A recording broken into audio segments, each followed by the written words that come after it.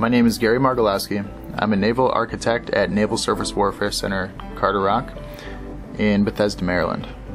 I've been in my current position for 19 months, and I work on data collection and analyses to evaluate structural performance of Navy ships. This includes model testing, full-scale vessel instrumentation installs, supporting sea trials, and component testing in a laboratory setting.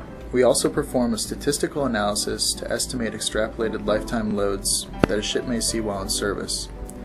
We compare those loads to design values to determine whether or not a ship will be able to safely operate in a given condition. Many of these tests involve first-of-class ships. That's important because the success of the Navy's future fleet is directly related to a ship's ability to withstand the environment in which it is operated.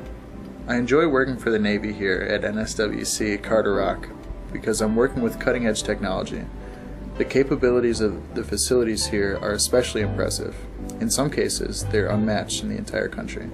My job is also exciting because I'm working on and aboard the most impressive ships on the sea. It is rewarding to know that I'm supporting our fleet by ensuring the safety of our warfighters.